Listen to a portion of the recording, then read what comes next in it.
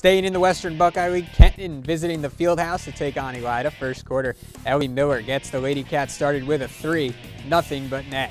More from the visitors. Miller, bounce pass to Ashley Morris.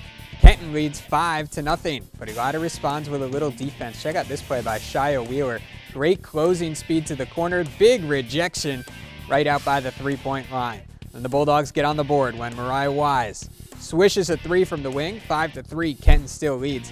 Back come the Wildcats for more. Morris running the floor, dishes to Miller. She puts it in with the left hand. Good finish at Elida, and Kenton gets the road victory, 62-60.